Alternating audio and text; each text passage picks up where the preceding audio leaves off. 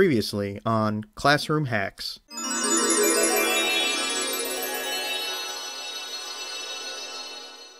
And remind myself that I'm teaching, but there's a larger view of reality that I have in place. Everyone does. Everyone has a worldview. And how does my teaching, or the reasons why I'm teaching, fit into that larger worldview? And then I bring that to my students by saying, and I don't give them my views. I don't sit there saying, here's what I think, you should think it too. And I tell them that the goal of the class is not agreement, but to become better thinkers and to try to make wiser choices as a result of thinking better. Because I tell them the more wise choices we make in life, the better chances we have to find some happiness in this difficult life.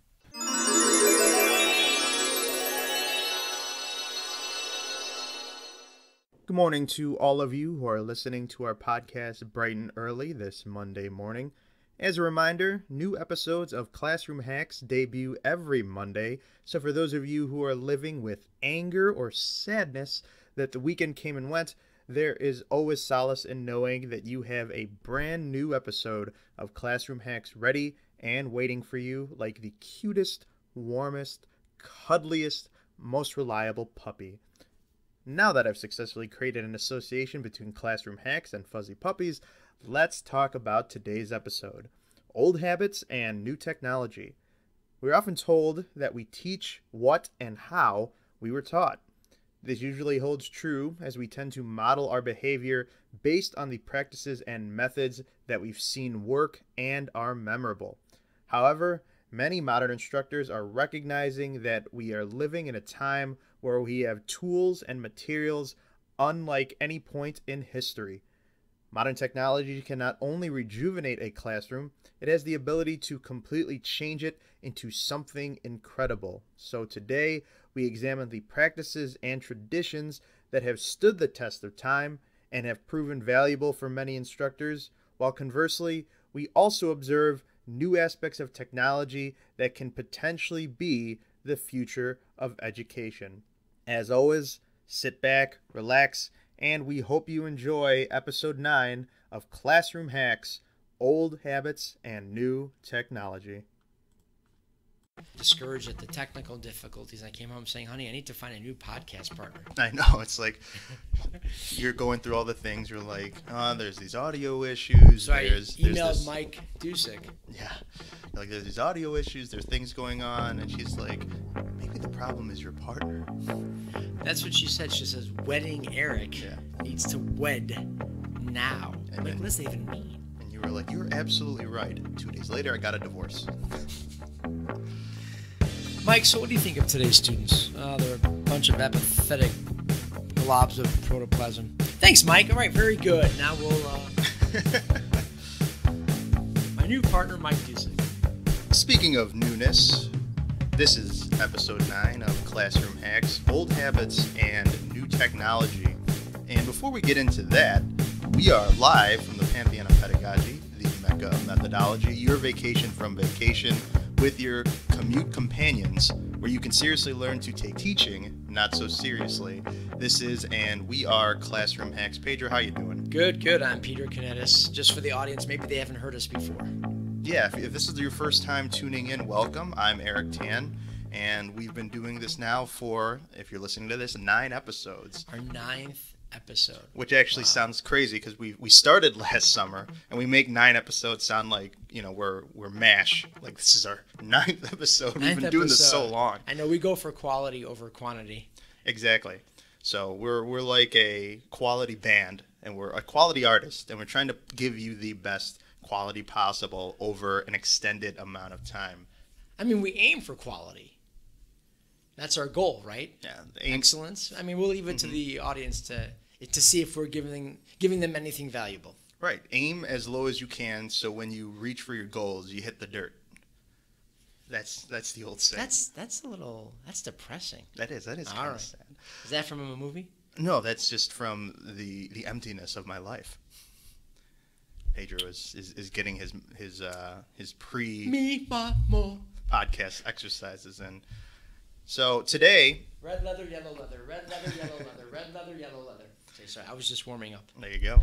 So today we are talking about old habits and new technology. And one of the things that tends to come up is that we are moving forward. Things are changing, things are evolving. We're learning new things about the classroom. We're learning new things in education. We're learning new ways to teach.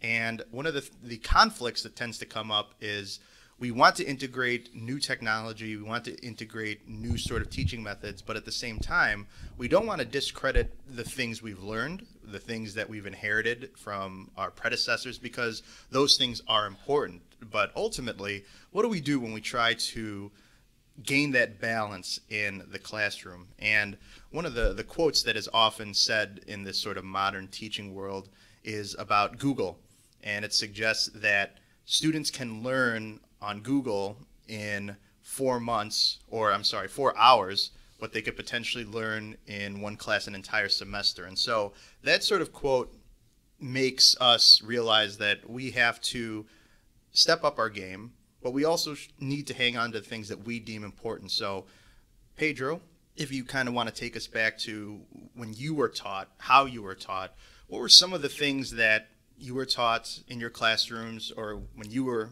a student that you saw your teachers do that you thought were beneficial, that you thought were good teaching methods that you still sort of incorporate today in your classrooms? Well, the first thing I thought of, even before I get to your question directly, is the part about Google and finding answers and finding everything out quickly. Growing up, and now this reveals my age, I'm older than you, Mr. Young Eric. My Google as a kid was the card catalog and the Dewey Decimal System in the library. So that was, we didn't have the internet back then. And so I grew up as as they call it, a technological immigrant. I was not born. Great. I was, yeah. Is that one of yours? Is that no, I didn't make that up. I forgot where I got that from, but someone said to me one time, yeah, our students are technological natives, or technology natives as opposed to technology immigrants. So I grew up with a rotary phone as a kid. I remember as a little kid, that was our first phone, a rotary phone. We had a rotary phone too. Really? Yeah. Okay. Well, and then you had to walk all the way from the kitchen to the living room if you wanted to keep in the wire extended. Yeah, and then you could even go to the store to buy a longer wire. And if the phone came off the wall or if it was on a table, you can take the phone with you. Exactly. Or use it to discipline, the kids if they got out of line. Oh boy, we're gonna get some bad emails we're gonna get some one. Feedback from that. Maybe we'll cut that one out in editing.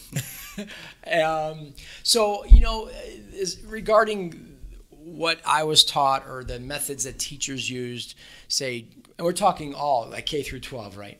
Yeah, anywhere you want to. Yeah, college. Yeah, even college. Yeah, it was always when they just. I mean, I'm not sure if I have anything new to add that no one's thought of or no one does.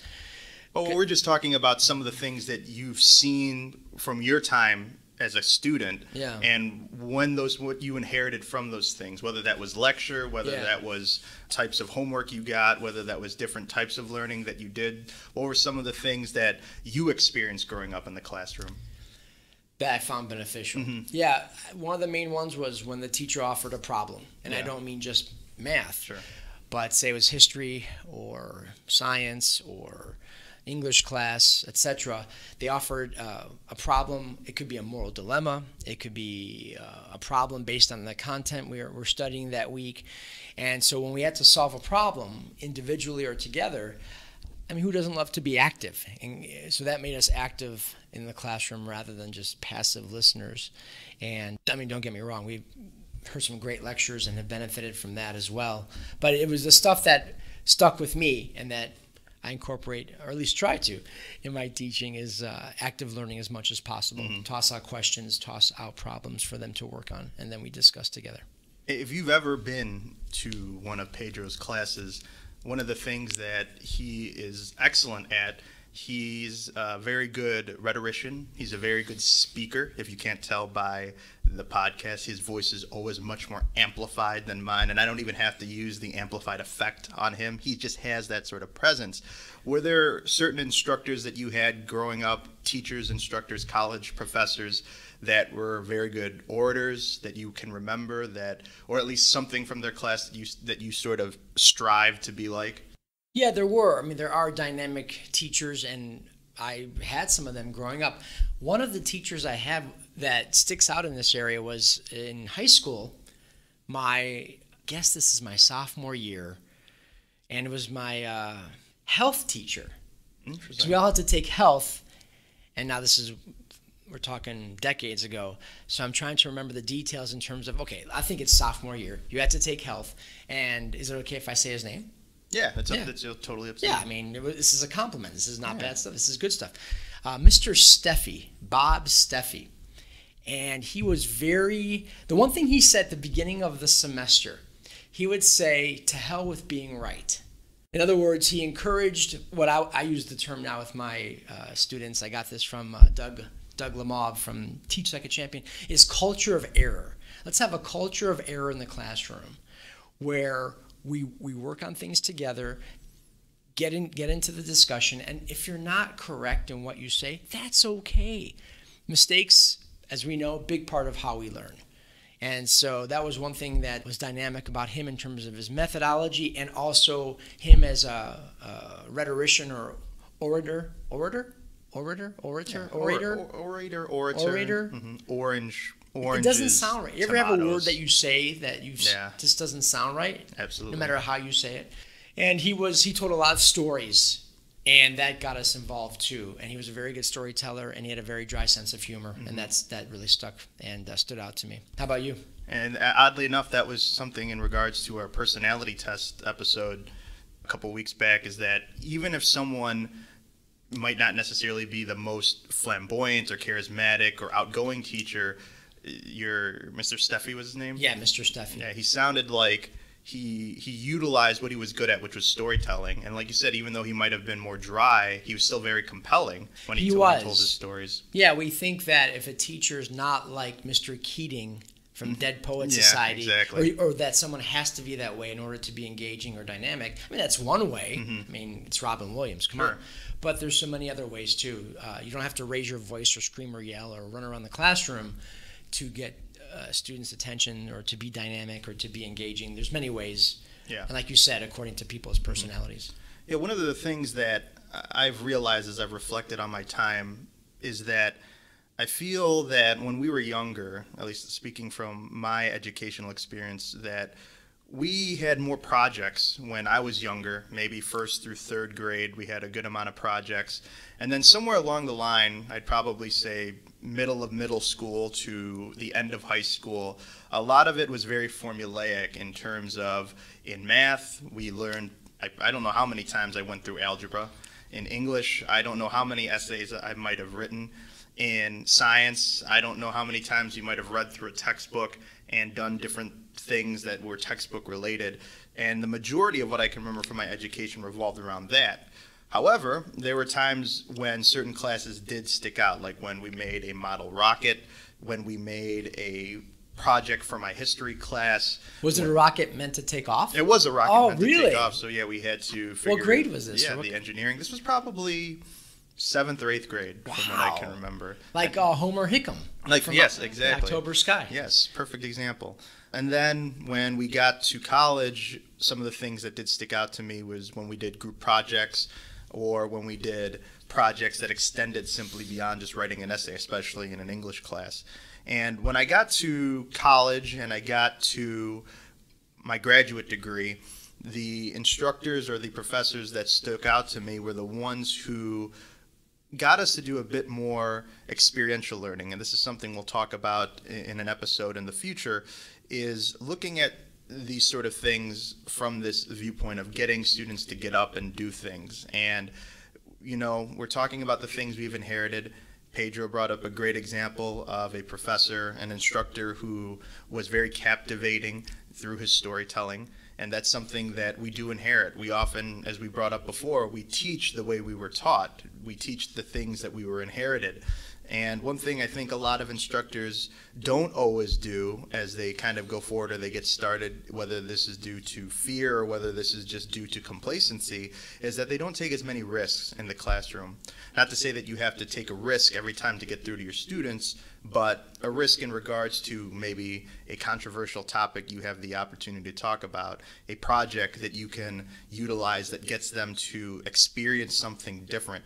And this is something we're going to kind of segue into the next half of the episode as we sort of look at the sort of new technology or the new ways of utilizing certain technology in the classroom going forward. So I'm going to take a quick commercial break, but Pedro, do you have something to add to that? Before we go, I'm impressed that you're able to remember things that you did 1st through 3rd grade. Well, not everything. Okay. I remember certain things that stick out. Yeah. Now, is it correct to call you, as far as your generation, are you a millennial? Would you call yourself that? What would you put yourself? I fall into the millennial category, but there's an extended branch from that. There's another name for I think it was someone who was born between 1977 and 1986 or something that's part of the millennials, but they're also categorized differently. Not Generation Y. No, I'm Generation X. Right, yes. So there's something in there that's, I read it, I forgot the name, but it kind of categorized us where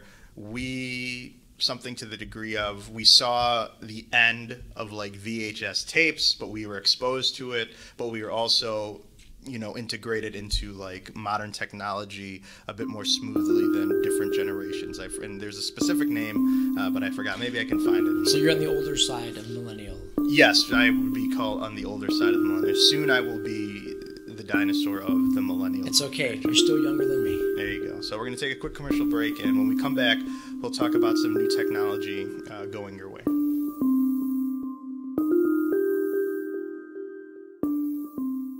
Hello, everyone. What if there was a great place where you could network, learn, and apply your pedagogical knowledge? Well, fortunately for you, there is. College of DuPage will hold its annual Writing on the Edge conference on Saturday, October 20th. The theme for this year's conference is Composing Beyond Boundaries. Hear, learn, and examine the most modern discussions about methodology, classroom innovation, and faculty life in and outside of the world of academia. WOTE is always working to link disciplines, colleagues, students, and communities, and would like to invite all instructors who use writing and multimodal practices in their courses. Find out more about WOTE from their website at writingontheedge.org.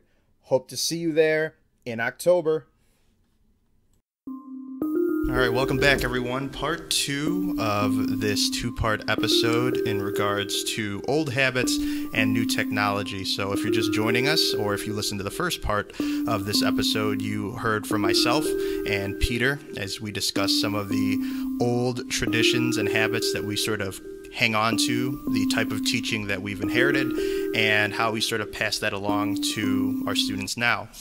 In this part of the episode, we have a returning guest, a friend of the show, friend of mine, Karen Nguyen is here to talk about technology in class, because now we're at this sort of tug of war in this current culture of ours where many modern instructors utilize technology. They're very technologically savvy, and so they like to sort of pass that on to their students as well.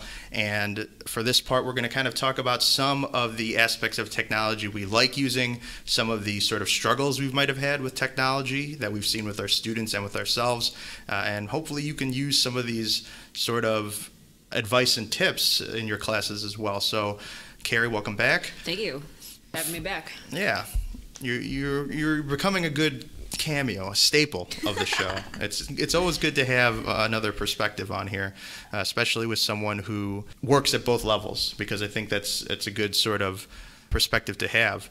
In regards to technology, what is your connection with technology? How do you use it in your daily life? I use technology in my daily life, like outside of work. Mm-hmm. And I just use my phone, keep up with people, message people, email. I check my email a lot. Mm-hmm.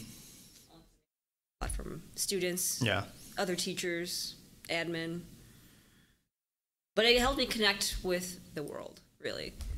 So that's how in my everyday life. So you see technology as more of a positive, connective presence?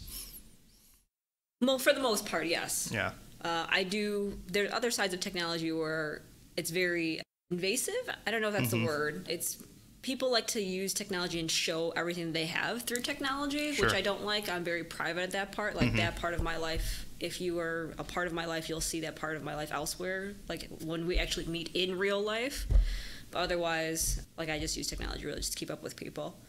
not necessarily to like see what's going on in your life. Like if I want to see what's going on in your life, I'll just call you. Yeah, and or hang out with you. Yeah, I would. Yeah, totally agree. Because that's the part of our culture now that many of these social networks have sort of created, is that sort of voyeuristic, invasive, everything that you need to know about someone is made available. It's available. Like I don't even need to call you up. If I can just go on Facebook or whatever and see what you've done for the day. Like I don't really need to know all that. and you know, and oddly enough, it's sort of ironic because we think that we have such a very transparent culture with all this technology, but at the same time there is that sort of limited vision, because obviously you can post what you want, you can paint a particular picture of yourself, and it's not always necessarily the truth.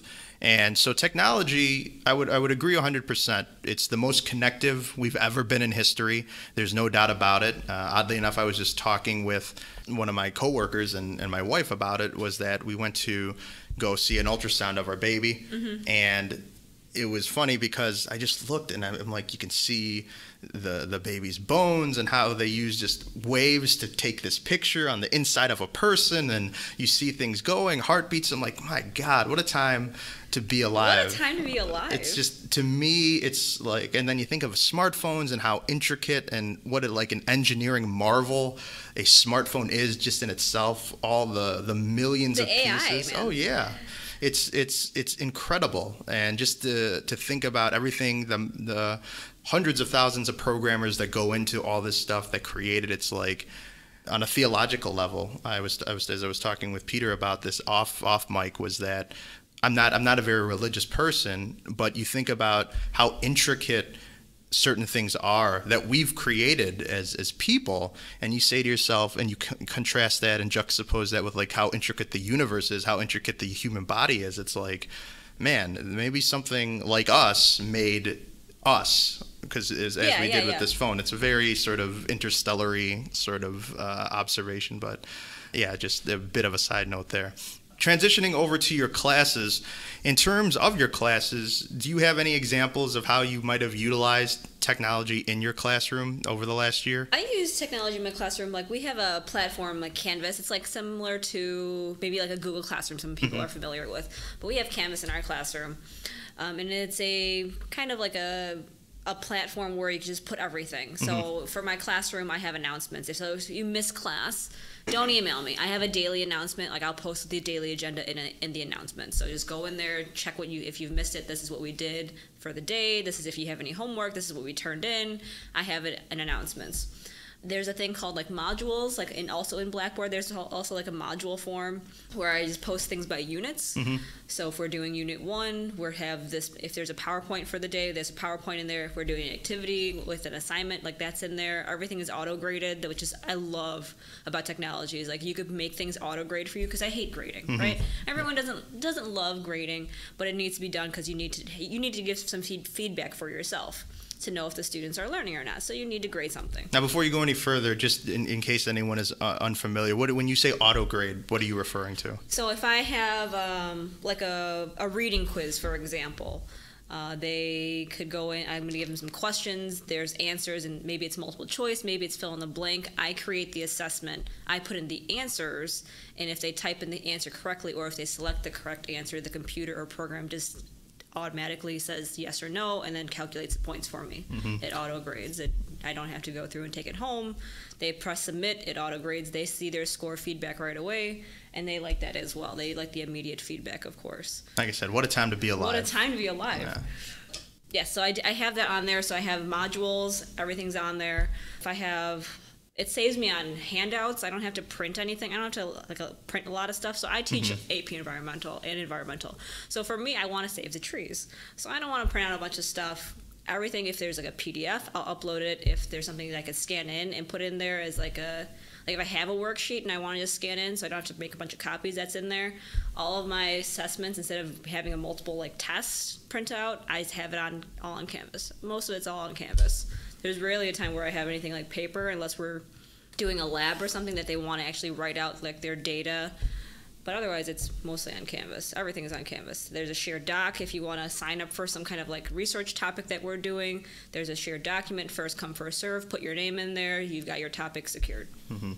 Yeah, if you've taught in any part of the institution, high school, college, a lot of schools now have been transitioning over to a Blackboard, to a Canvas, and they've been trying to make them more user-friendly for a lot of instructors because they would prefer you to do all your work through that, whether that's submitting your classes activities, their homework, their essays, their projects, their quizzes, and then that usually leads to a more immediate feedback like Carrie brought up, which is something that many schools are trying to introduce or at least integrate because, one, it creates a need for less paper, and at the same time there's more of a streamlined back and forth correspondence, and it's more direct to you and your students. And a lot of times it's just more organized. I know that some instructors might be a little weary of transitioning, but really that's just in regards to anything. Everything that's technologically based is becoming more digital. It's becoming more refined to either doing it directly from your phone, your computer. So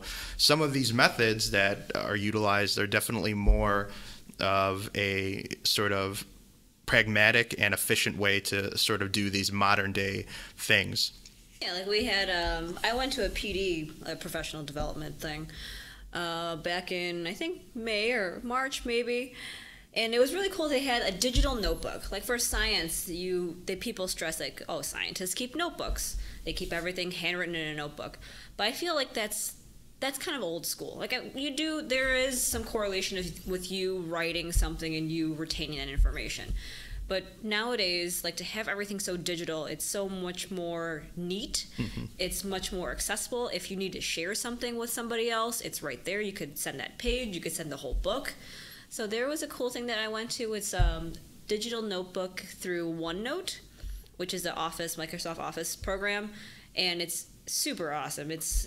I would love to do my own trial with OneNote. It's kind of like a Canvas or a Blackboard, but what's great about OneNote is you could do it off the cloud. So you don't have to, like, if your Wi-Fi is down and you can't do anything, it's fine. If you've uploaded what you wanted to do for the day to everyone's notebooks, to all of your class notebooks, then you don't have to worry about the network being down, which I found really helpful and useful if you were to convert everything through. Yeah, that's one of those things that's much more effective now, is just the ability to get instant access to everybody or give a certain amount of information directly to your class at once. And just a little tip that Carrie brought up, anytime you have a chance to take a professional development course, highly recommended, especially if it's a tech course, whether they're teaching you how to use a particular program, whether they're teaching you how to do something that you might have just skimmed over, like Carrie just sort of brought up, that it's just a great way to just kind of keep learning and learning new things that will eventually make your life easier, especially Definitely. when your school starts transitioning over to some of these newer platforms. One of the excursions I went on with Carrie last year is we went to the botanical garden, and she had her class actually engage in a few different things. And first and foremost, if you are in the area, if you happen to be, and you get a chance, check it out. If you're a teacher, even if you like botany, you like plants, go there. A lot of newness, a lot of new features, and it's beautiful also. It is, and it's just a wonderful, amazing place to go. But the area that we went to for the field trip, they had a updated sort of lab, they had newer materials, and the class was just engaged the entire time. It was very interactive. And Carrie, if you maybe just want to give a little bit of insight into what you had them do after we sort of broke away from that. What was the way that they kind of kept in touch with you? How did they kind of go about this sort of activity you had them doing? Okay, so the activity afterwards, I had them do like an extra credit activity. And for them, they had to pick a plant, an economic plant, tell me the genus, species of the plant, the origin of the plant, and how it affects the economy in some way. So if it was an ornamental plant, if it was something that was a decorative plant, or maybe a crop plant, they have in any of the areas of the botanical garden, they had to tell me how much it affected the economy in some way. So for them to do this, we have this app to keep in touch with me. We use this app called Remind 101. I think it's Remind 101, but it's Remind app. So if you look up Remind, all the students sign up through the Remind app, either through a code or through like an email that you can send out to them. And it's basically like a text messaging service. So you don't use your own phone number because you don't want your students to have your own phone number. Sometimes maybe, but most of the time, no, you don't want your own phone number out to your students. But through this app, the app gives the teacher a phone number, and the students can communicate back and forth through this app. So the students went out throughout the gardens and they picked a plan. They sent back their information to me through this Remind app. It's great because I use the Remind app not only because they're on their phones all the time anyway, right? Mm-hmm. They're on their phones. If you're like, transitioning between stuff, they're going to check their messages or go on Snapchat or whatever. So they always have their phones. So I use Remind not only for that instance where they have to send me back some information if they're doing this extra credit, but I do it to remind them if there's a test coming up next, like tomorrow. Like, just to remind you guys, we have a test tomorrow. Or if we're doing a lab, like any pre-labs or something, hey guys, something's due. But it's also available if they have questions for me, because I don't check my email. Like my phone buzzes if I have an email, but I'm not really going to check it after a certain point in time. Mm-hmm. But I will get a message that'll just pop up. So it'll say like, one of my students had text messaged you about a question. So it's most of the time they'll question like, hey, I can't find this, like where is it? Or like, hey, can you open this assignment? Or something like that, or like, hey, where do I go to look for something? So like questions related to school most of the time, but it's easier way to communicate back and forth. It's something they're used to. They're used to texting.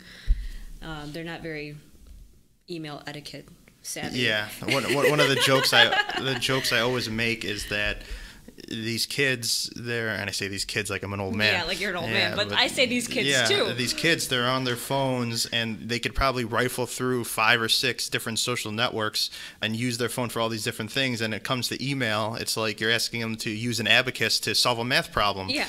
And what was really cool about this particular extra credit activity that Carrie had them participate in was that they would go and they would break off into their groups, and then they would find their particular plants. And at the same time, instead of writing a report by hand or physically doing things or having to run back to Carrie to ask a question, they could snap a picture. They could ask, hey, does this plant belong here? Is this plant part of this particular species? Does this count for something? Right, yeah. And it was such a quick way to stay connected and stay... The classroom is extended. Exactly. And they're not right in front of you. Correct, basically. Yes, right. But it's also a way just to keep track of everyone without having to keep like a physical leash on these kids. But at the same time, they're engaged, they're doing work, they're learning, they're experiencing, they're going out. And as we're going to talk about in a future episode with experiential learning, that is the way that a lot of modern education is shifting to get kids to experience things and learn outside of simply what they would do in a textbook. And this, I think, was a great example of that, especially because you actually had kids going out and seeing these things firsthand, asking questions, getting sort of rebounded answers and saying, nope, that's not it, go find something else, and then having them actually physically explore the area to do so. So it's not like they're just going around and looking on a field trip and not listening to some tour guide. They're actually going around and having to learn because they're trying to figure out, does this meet the criteria that Ms. Nguyen put out there? Carrie, anything else to add to this sort of technology discussion before we move along here? Technology is great and technology is not great. I think you just have to be able to balance how you want to integrate it into your classroom. How much you want to use it in your classroom is up to you and what you're comfortable with. But don't be, I would say, be so against it. I would say just be open to it, because it will help you in your classroom. It'll help your students and help you be more efficient with your time.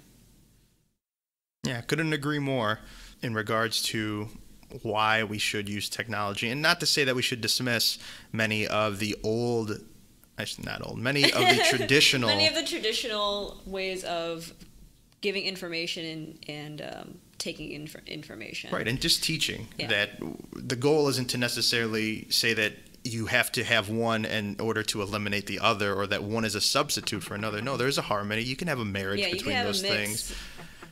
But the goal as an instructor is to determine how it works best for you. Right. Like with Peter earlier in the episode, his class is primarily a philosophy-based class. It's more conversational. It's suited in a way that goes back thousands of years to the time of Plato and Socrates, and the way that they did it as the ancient Greeks and Romans did. Right, in a forum, right. Yeah. And now we're in a very different time where you can use technology harmoniously in sync with many of these traditional and classical pedagogical methods. And so when we come back next time on Classroom Hacks, we will be talking about experiential learning. One of the people that I followed quite a bit was Anthony Bourdain, and in his passing he has taught us that there is no substitute for learning when the world is your classroom. When you have the ability to experience different things, walk in someone else's shoes, there's no substitute for what you can gain from that sort of perspective. So the next time we come back and we talk with you, we'll be talking about experiential learning. Until then, arrivederci, and we bid you adieu.